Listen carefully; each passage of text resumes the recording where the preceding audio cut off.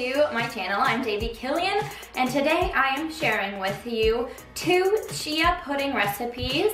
The first one is a chocolate peanut butter recipe, and the second is a vanilla chia pudding recipe.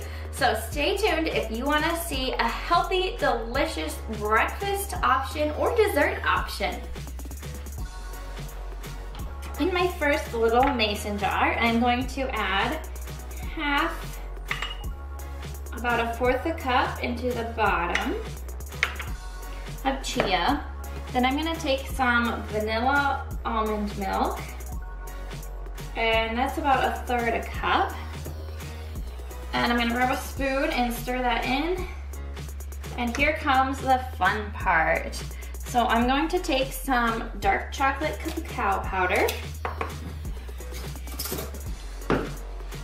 and I'm going to put about, I'd say that's a teaspoon or a little bit more.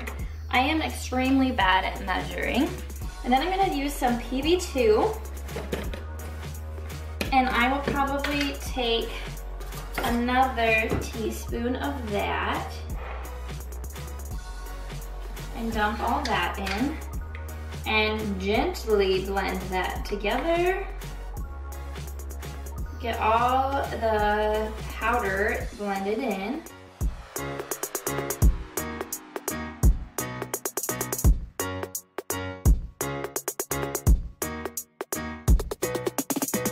the vanilla, I did the same thing with my chia, and then I'm just going to dump in about a teaspoon of vanilla and get all that blended.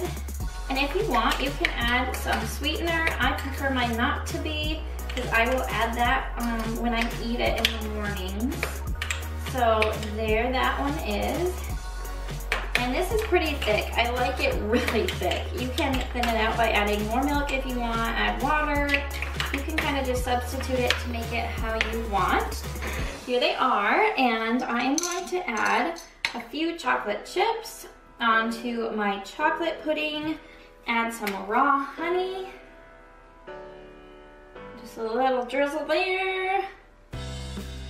And then on my vanilla, I am actually going to add some cinnamon, just some sprinkle, put a little honey on that.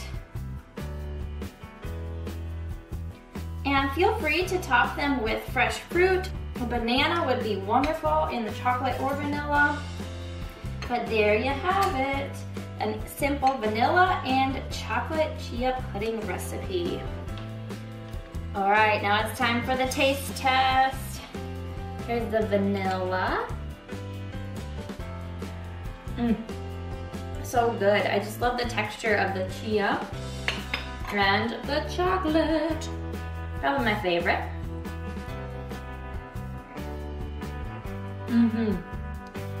So good, so easy, and healthy and nutritious. So definitely give this video a thumbs up, and I will see you in the next one.